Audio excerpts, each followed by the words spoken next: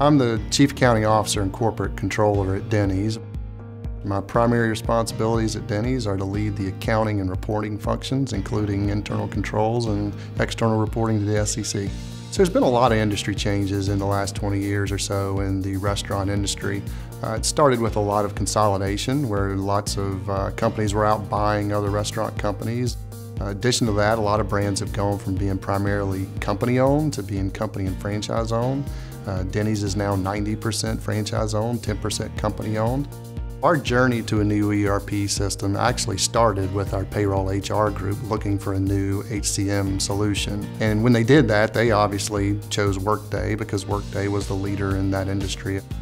When it came time for the finance group to make the decision, we early on said, well, we're going to make our own decision. But as we interviewed lots of other companies and met with Workday, we determined very quickly that having everybody on the same platform would be a significant advantage for us. Turnover at the restaurant level is pretty significant. So in the past, we may have had to retrain someone on 2 or 3 different systems. Now a lot of those type things that we used to have to do are all contained in one system. So the reality is it's easier to get someone up to speed.